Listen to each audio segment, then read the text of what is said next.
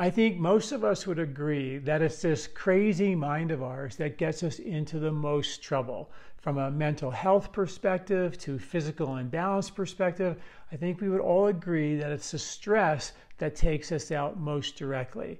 Is that stress being mitigated like water off a duck's back, or is it really impacting you in a negative way? A study came out in the journal Nature in 2024 linking the cerebrospinal fluid to the detoxification of the brain's lymphatic and glymphatic system. Studies show we dump 3 pounds of plaque and trash out of our head every year through those systems, and if you don't have good lymphatic drainage, which is linked to your cerebrospinal fluid, which is directly linked to how you breathe, you're not going to get the trash out as well. So one of the first things you can do is learn how to breathe properly. And in the article associated with this video, you can learn the whole package of how to breathe properly.